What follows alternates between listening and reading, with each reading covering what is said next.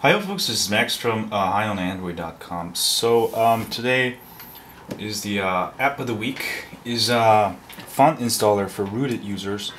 Go look for font installer. I'm actually running a syndicated ICE kernel on my Epic 4G Touch, but I didn't like the font. So, but if you're rooted on any ROM, you can install the font installer. Open, and it gives you a ton of fonts.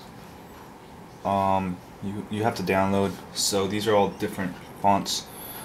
So let me switch it to Arial Font.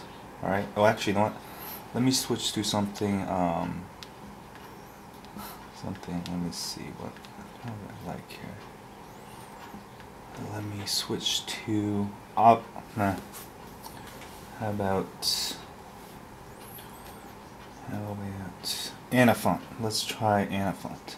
Alright, install, and it will ask you for reboot. Simply reboot, and you should have the new font.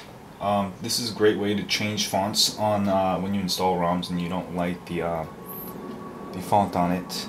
So it actually did a hot restart, and as you can see, it changed the font. This affects everything, your internet browsing also. Anyway, that's how you change fonts on a rooted phone. So check it out. See you later.